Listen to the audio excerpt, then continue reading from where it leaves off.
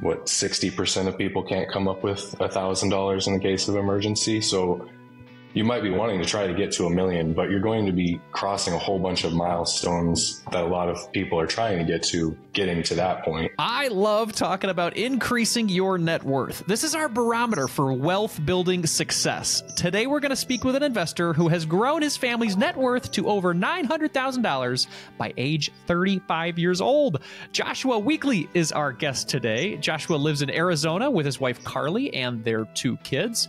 And when he's not building his family's wealth, he enjoys spending time with his family and watching movies. Welcome to the show, Joshua. Thanks, Andy. Looking forward to talking about it. Absolutely, man. Thank you for being here, and thank you for sharing your transparent story to help others win like you have. Now, looking back, Joshua, what was your motivation for building your wealth in the first place? I think I saw my parents, their interaction with money a lot growing up. They would have a Dave Ramsey video. My parents are deaf, and they'd had a Dave Ramsey video that had an interpreter signing everything. So they would have it on every so often. I would kind of pick up a few things here and there. But more importantly, I would see some of the advice they wouldn't follow. And then I would see, okay, they talked about buying a car this way. They bought a new car. Now there's a struggle for money here. So there was a lot of, I want to make sure that I have money so I can support my family, because my dad was a good role model for that. It also made the knowledge very clear of, I want to be able to go to my kids' activities when they have them and not be like, okay, I have to go to work in order to get this paycheck to put food on the table. Yeah. So I wanted to have more freedom in my life as I got older. I love that. Yeah. So you saw that example, and then you also saw, hey, with accumulating your wealth or just having control of your money, you can also control your time. Very much so. Yeah. Yeah. Awesome. Well, let's talk about what you guys have done for income over the past, 10, 15 years of your career. What do you do for income? And then what does your spouse do as well? So for about the last decade or so, I've been an engineer, layout engineer for circuits. And then the 5 years before that was just serving. And my wife has her own photography business that she runs for the last 12 or so years. So that's been her main source of income as well. Excellent. Excellent. Yeah. So these sound like great careers that are both fulfilling and helping you guys build wealth too. So what was your general household income range during this net worth building time? I would say when we first started, when we were both servers, it was like 35, 40,000 combined. And then now we're probably a little bit over 200. Awesome. That's great. Incredible. Very cool. Now, can you, when people hear 900,000 plus net worth, they're not quite sure what exactly that means. Can you break down what your net worth is for us today? What assets do you have? Let's start. I guess we can start with the assets. Why don't we start with the assets? Yeah. That would be divided around 400,000 in home equity, a little bit over that, about 300,000 in retirement accounts, Roth IRAs, 401ks, and then a little over 100 in a brokerage account, and then about 60 to 70,000 in savings checkings accounts. Awesome. Awesome. So investments, home equity, brokerage, and then cash. That's incredible. So talk to us about this investing side of things. How has that made this wealth building process easier for you? And then how did you get started? So I used to be, when I first started, be very more focusing on the savings versus the investing. And then when I went to buy a home, and then it was like, well, what's your net worth? At that point, I was like, let me look up that. And so that's when I really started, okay, let's see, this is what this number allows you to build. This is what freedom it allows. And so from there, I really started digging into the net worth and how to get that growing when I'm not working. And so getting the investments and starting to see the dividends build slowly, very slowly at the beginning. But once you get to that point where you've made the snowball big enough and you start seeing it really start accumulating, that's where you start getting even more appreciative that you've put in the hard work. Yeah. Yeah. Now, when you were starting that process, did you feel a little bit of a analysis paralysis where you're like, I don't know where to start? Do I buy individual stocks? Do I buy this? How do I did you feel any of that? And then how did you overcome that? So I didn't go with individual stocks. I use a robo-advisor, Wealthfront. Awesome. Because I try to keep it very as simple as possible and just focus on more of the behavioral of, okay, I'm saving this percentage of my income. I'm putting it here. Yes, it's nice to maximize returns, but focus on saving the amount first and then focus on the returns. Because I think once you build the habits of getting to a certain percentage, you can focus on improving your rate of return. But as far as like teaching the behavior of, okay, don't go out to dinner for the third time this week if you need to make that investment account, like you start learning your stressors and where to pull back when you need. Absolutely. Yeah. And it's good to have some automation in the process too. It sounds like Wealthfront probably provides that for you.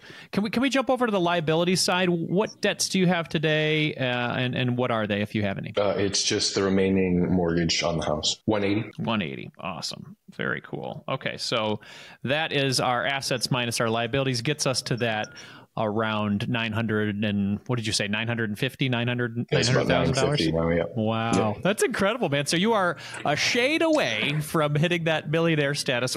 Yeah. Are you looking forward to that? Are you still tracking that? Does it mean anything to you? Talk to us about that. Am I still tracking that? Yes, of course. Of course. I'm on a podcast talking about my net worth, man. Exactly. This is the first time I've ever done it. So I'm very excited, but I was sad that Mint went away earlier this year because I had started on Mint from the beginning, and in my head mentally, I was definitely like, you know, how it would show you if you click at the beginning from you when you started, you've made this much on Mint. In my head, I'd always been like, okay, one day I'll be able to click it and be like, it's grown $1 million. And I was so close, and then they decided to shut down. So that was nice of them. Man. Oh, did you transition to something, or is Wealthfront also provide that to you? Do you use another budgeting system now? So I have Wealthfront as like a backup, and Personal Capital I've tried over the years. I'm trying Monarch. We'll see how I feel over. It's still the growing pains. At the beginning of Mint, since I've used it for so long, everything was exactly how I wanted it. And now for Monarch, it's like, okay, this is doubled. This transaction is in the wrong. So it just takes some time to get it all sorted. I hear you. I almost feel like I was so into Mint that I need to have like a funeral or something. I need to have I need to say goodbye. I need to bury something into the ground. I need to have a grieving process. It's the same as you, man. I had it for 10 plus years. Everything was in there. Yeah, we've grown on Monarch over the past 6 months or so. We did some transitions of all of our transactions in there, which has helped from the history, but the net worth side of things, it's not the same. It's like, it's went from zero to where we are today. And I'm like, oh man, I really missed that history. Exactly. I feel you. I feel 100%. You. Now you have a couple kids, and you guys have hit this great milestone on your journey. Talk to us about what your plans are for generational wealth, or what you're thinking now that you guys are getting yourself into such a positive territory financially. What does this mean for you and your children in the future as well? I think for our kids growing up, it will be trying to demonstrate positive money reinforcements of money habits of don't spend more than you make, and kind of trying to teach them that as they grow up. And since we're in hopefully the position as they get to young adulthood, be able to support them more younger, help pay for their school, help them with different bills that pop up. So before it even gets to any type of inheritance, I can help support them at a younger age to give them the freedom to make more choices that they want without fear. Just when it gets to the end, like depending on how they are with money, I would want to give them enough that they can have freedom in their life, but not enough where they don't have to do anything with their life. Because I think that would be a disservice to them too, and I don't want to set them up for failure. So yeah, I love that. It's almost sounds like you're more interested in providing them the knowledge and the know-how of how to build their own generational wealth than to give them a pile of money to say, here's your wealth. Yeah. I've definitely agreed that if you're bad with money and you get a lot of money, you're going to be bad with a lot of money. So just practice being good in small things, then you can move on to bigger things. That's so true. Yeah, it's like the fastest way to build wealth is slowly, right? Yeah, sadly true. It is. Well, let's talk about now you guys are nearing millionaire status, which is so exciting. Talk to us about your goals and dreams that you have as a couple, you and Carly. So we don't typically buy a whole bunch of like expensive things. We like going on travel or just having a staycation to get away for a day or two with either just the wife and I or me and the kids. And so that's kind of more where we prioritize putting our money. It's just as we've moved through the process, it's allowed a lot more freedom. Like when my firstborn was firstborn, we eventually took her to Great Wolf Lodge. There was a lot more like, okay, well, we have $5 to spend on the dessert here if she gets one bowl. And now as we've gone through, it's like, okay, we can relax the strings a little bit. Now let's just relax, enjoy the vacation. And we know we're okay because we're not overspending in all these other areas. Yeah. So it's more continuing to build experiences that they can look back on versus giving them or having whatever I want. I love that. I love that. Yeah, just feeling a little bit more margin in your budget, a little bit more space, a little more autonomy to kind of use the money how you see fit. This is fantastic. Joshua, somebody's listening and they're inspired about how you've grown your net worth over the years, and they want to do this too. What's one piece of advice that you would leave them? Maybe they're just getting started on their net worth building journey. Maybe they're closer to the zero mark and they want to build up to this near $1 million net worth mark like you have. What's one piece of advice you'd have for them? I think kind of that whole saying of how do you eat an elephant a bite at a time. Learn or just focus on what's 1 hour of your time or what's 1% of your salary, and figure out in your budget, where can you tighten a little bit to just get that extra $20 a month.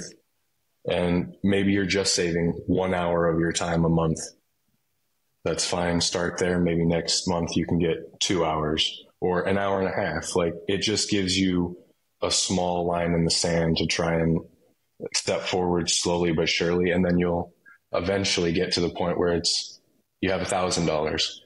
What, 60% of people can't come up with $1,000 in the case of emergency. So you might be wanting to try to get to $1 million, but you're going to be crossing a whole bunch of milestones that a lot of people are trying to get to, getting to that point. So keeping in mind the benefit or the privilege that you're getting to have money in case of an emergency. It's frustrating when an emergency happens and then it wipes you back to square one, but you had the money in the case of an emergency that you wouldn't have had otherwise. So keeping that in mind, that it's still allowing you more freedom by controlling your money and making sure it's ready if you need it, is what I would focus on. Because I feel like anytime there's any articles that come out online where it's talking about, I have $100,000 and how do I do this? And then you read the comment section and it's almost always a ton of people being like, it could never happen. $1 million won't be worth that much in retirement. And it's like, that's $1 million that you don't have in retirement. So I'll take it. Absolutely. Yeah. That's, I think the quick reaction for a lot of folks is, naysaying, just saying, never possible. It couldn't happen to me, or wow, it wouldn't be nice to make that kind of money. But what we can do for all of us, and what I try to do with those comments, and maybe we'll do some of those on this video that's coming out, is just, what can you do? What small thing can you do today? Can you save $50? Can you put away that into a savings account? Can you then make that an automated habit where it starts to build up? Because instead of saying what's not possible, just think about what is possible and start to move towards that. So this is fantastic advice, Joshua. And I know this has worked well for you because it's proof that you've done it. And you guys are in such a great spot today. Well, Joshua, thank you for being transparent with us today. And then again, online as well, if people have any questions. Thank you so much for your time. I appreciate it. Thanks for having me. If you're inspired to grow your net worth after hearing that awesome story, you should check out Empower's free net worth tracker. This is the same tracker that my wife and I use to grow our net worth from negative $50,000 to over $1 million in just 10 years. You can access that using the links below or click the link in our video description. If you want to get inspired to grow your net worth even more, check out this next video coming up.